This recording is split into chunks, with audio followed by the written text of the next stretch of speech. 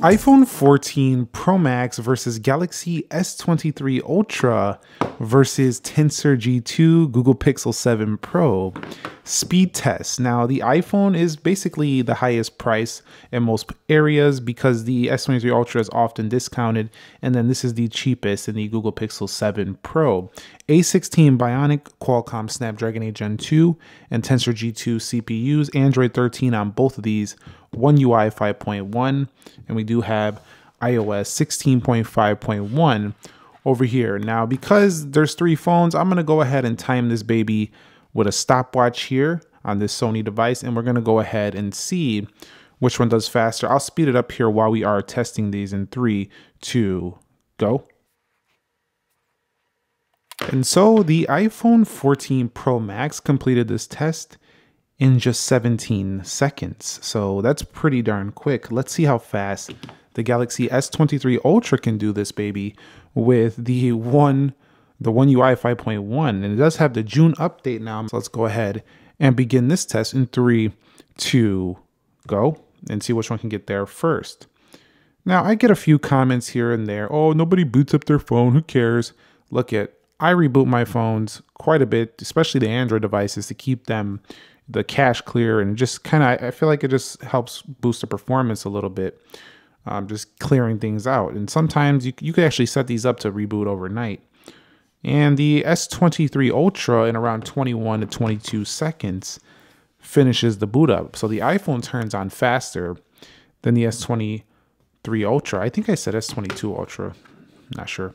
Let's go ahead and check out the Pixel 7 Pro, which I'm pretty positive will be the fastest to turn on. Go.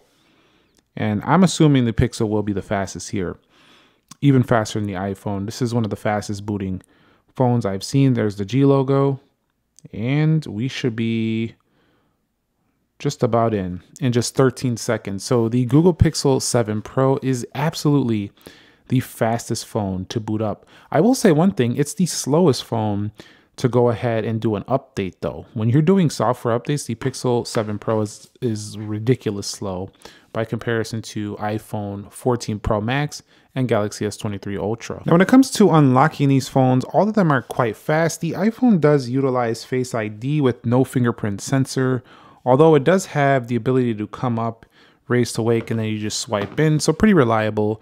The Galaxy S23 Ultra does have not only a face unlock, which can bypass a lock screen, making it faster than the iPhone, but it does have the in-display fingerprint sensor.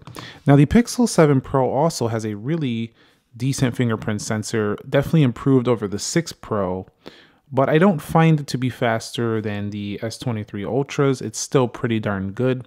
I would say the face unlock is quicker on the S23 Ultra than all three of these phones. It's the fastest here. And reliability wise, the S23 Ultra is probably the king in speed of unlocking. So definitely I would say in biometric speed, the S23 Ultra is the fastest. Now, come a little bit closer here. When it comes to the software itself, how smooth it is, generally speaking, they're all very good now. They all have 120 Hertz displays. I find the Pixel on its home screens is probably one of the smoother experiences. It just feels that way. Now, when in its app drawer, I feel like it's not quite as fast as on its home screens. I don't know, the animations, they look a little bit different. I think the Samsung looks the smoothest in its app tray. On the home screens, pretty similar to these two. The iPhone overall, I think, is a little bit more consistent than both of these phones and just everyday smooth. But the app library, to me, I don't know what it is with the app library. It just doesn't look as smooth as, you know, like the app drawer here or the app drawer here. These just seem like a little bit more 120 Hertz in that area. But scrolling through these days, they're all generally about the same in terms of how they perform. They're all super smooth and it's a really good experience. And that's why I said the Pixel 7 Pro is such a good value, because it's cheaper by a significant margin than these two. And it does give you a really good similar performance. All right, so here we are at the application test. Everything is closed out for all these phones. Let's begin with calendar here. And that looked like the Samsung maybe. We'll go into with the Pixel way behind both. Let's go into calculator. That was pretty close on all those phones. I think Samsung's animation maybe. We'll go into clock here.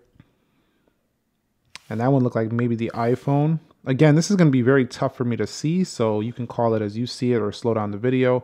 That one looked like it might have been the iPhone. Let's go out of here. We'll go into Instagram. I think Pixel had that one. We'll go home here to the home page. And we'll go over here to my latest post. No major difference when you're actually in these devices here in application. Let's go into Play Store, App Store, 3, 2, go. That looked like the Samsung had that. So far it's looking like the Samsung is definitely a very, very quick phone. We'll go into Twitter here. Samsung definitely had that, but the Pixel was right behind with the iPhone lagging in Twitter. So the iPhone is actually one of the slower phones when it comes to Twitter. Pixel there, then the iPhone, and then the Samsung.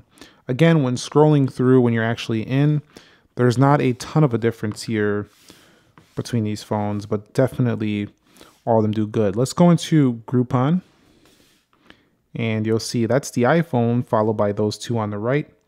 We'll go into categories. That might have been the Pixel. We'll hit things to do.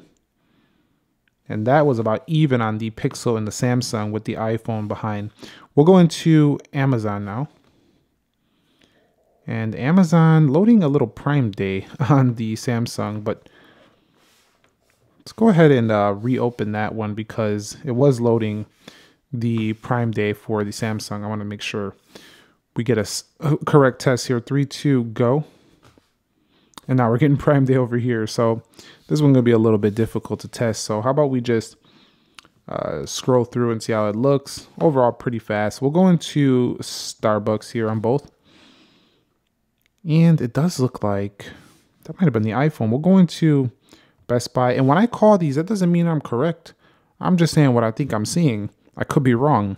Again, it's hard to look through the camera, see 3 different phones and animations in every app. That's kind of hard. So you can see right here, Galaxy S23 Ultra. That's why I'm relying on you guys to tell me, hey man, Nick, bro, you were wrong on this one. You were definitely wrong on that one. And here's who won. Let's go ahead. And the Samsung just keeps, these phones just keep sliding around. Maybe I should put cases on them next time. We'll go into eBay. And you'll see eBay. Look like the Pixel might have had that. Let's head up out of there. And we'll go into the games now. Dead Trigger 2, 3, 2, go. And you can see that looks like the iPhone might have had that. Let's go to play. 3, 2, go. And all of these phones, iPhone, Samsung, and then Pixel. That's exactly what I kind of expect here in the gaming. I still think the Samsung is the best pick for the gaming department though. Phone stays cool under heavy load. iPhone and Pixel beat the Samsung here. It stays cool under heavy load and it does have pretty even performance to these. It's a little bit behind on this test, but bigger screen, you know, smaller punch hole than the Pixel. It's just the most enjoyable when you are doing gaming. So that's my pick for gaming, but let's go into Call of Duty here. 3, 2, go. And see what we get on all 3 phones. So it's looking like Samsung in the lead. Again, every time you do this test, it's a little bit off sometimes because this game is always downloading new resources and things. So iPhone looks to be ahead. There's Samsung, and now we have Google. So it's looking like it's going to be iPhone, or it's going to be Samsung. Actually, iPhone had that first. It was just loading this stuff up. iPhone, Samsung, and then Google here with the Call of Duty. So iPhone, man, iPhone always seems to want to win out in gaming. Let's go into Temple Run in terms of just performance. I don't know what it is. I think maybe it's the hardware and software, but I think developers spend a lot of time making the games really good on iPhone too. But the Samsung wins it out there with Temple Run too. All in all, you can enjoy this game on any of these phones, no problem. Let's go into Subway Surfers, 3, 2, go. See how they perform in this front. And you'll see that's a win to the iPhone, then the Samsung, and then the Google Pixel 7 Pro. Let's go ahead and take it over to Hill Climb 2, 3, 2, go. and see how we do here. And you'll see that the iPhone and Samsung going neck and neck, with Samsung maybe a hair quicker, and then the Pixel behind. So I'm seeing the Pixel just a little bit behind these other two in a lot of areas so far. Just a lot of applications, just a hair behind on the Pixel. So the Pixel definitely is probably the weakest performer of the three. And you'll see Apple a little bit faster there. These are really going head to head with the Pixel kind of in third place, I would say, overall in this speed test. Smoothness though, I mean, these are just like a millisecond or two different though. So with that being said, I would probably like to save myself a few $100s, get a Pixel 7 Pro if I was in the market to save some money. But if you want the top of the line, it's probably the Samsung. And if you love Apple, that's also top of the line for Apple in the 14 Pro Max. All right, so here we are at the RAM management. I'm gonna go through these individually because I don't want to make mistakes with that. There's 3 phones here, so you'll see everything pretty good here for the iPhone. I expect flawless performance there for iPhone. And so far, it's exactly what we are getting. Pretty much flawless performance. Yep. Buttery smooth animations as expected. Now, can Samsung pull it off as well on the June update here? Some people are saying this June update has wrecked their S23 Ultra. I just got it today. Ooh, that was a little bit, but I'll take it because it's still working. But just come on, Samsung, let's get them flawless animations, and then I don't know what else you can say about Apple unless you just love the Apple products, because I feel like the S23 Ultra is already faster than the iPhone 14 Pro Max in a lot of areas, and that was pretty darn great except for asphalt. Over here, 12 gigs of RAM. 12 gigs of RAM on the S23 Ultra as well. We'll go to Call of Duty. That was fine. I was just checking it, double checking it. Asphalt's got to load again. Pixel's animations look a little bit more polished in my opinion than the Samsung's. That was a little bit wonky right there. See, when you start going fast, I feel like Apple does a better job with handling the fast performance. Now, I know not a lot of people are going to be opening their apps that fast, but at the same time, when you're hopping through or you're doing something on the fly, you might notice a little stutter, and that might remind you that, you know, I want to see a little bit better animation performance in the future. All right, and the final Geekbench scores are in, and you can see the iPhone, of course, with the win here. Samsung pretty close to the iPhone there, with the Pixel far behind both of them. We're going to go ahead and run a 3D Mark benchmark just to kind of see what frame rates we get on each device. I'll be back when they are done. And so our final results are in, and you can see the Samsung with the win here. 3619 with an average frame rate of 21.70.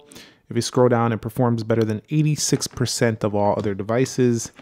Over here, the Pro Max next up with 3362 versus Samsung's 21 FPS. We have 20 FPS here. Scores better than, let's see, 83% of other devices. So according to this benchmark, the Samsung is the more powerful phone.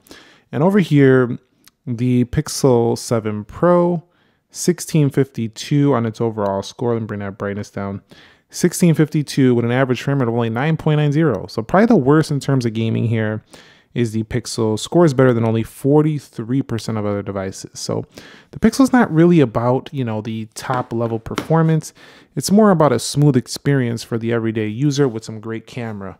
Whereas the Samsung's more of an all-out beast. And then the iPhone is a refined beast that kind of doesn't take advantage of its A16 power. So at the end of the day, I would say the king of speed here is the S23 Ultra. This phone has the fastest, 3D Mark score. It felt a little faster in the animations than both other phones. The iPhone is right hard on its heels, though, of the S23 Ultra. And I expect the A17 chip in the iPhone 16 Pro Max or iPhone Ultra, whatever they want to call it this year, to be faster than the S23 Ultra. But for now, the king crown remains to the S23 Ultra, with the Pixel definitely easily slotting in at third place. And with the Pixel Fold having the Tensor G2, that phone is likely not any faster than the iPhone or the S23 Ultra as well. So that's going to wrap it up here for me. Which one would you pick, though, out of these three phones to be your next device?